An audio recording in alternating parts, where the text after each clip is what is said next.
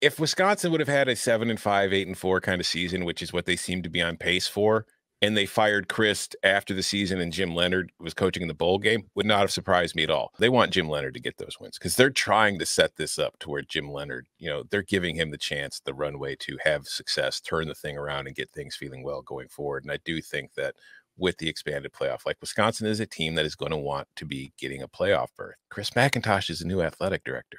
You see it in all walks of life. A new person comes in, takes over, and they make a move to let you know they're in charge now. And Barry Alvarez is the looming figure over the Wisconsin program and has been for a very long time.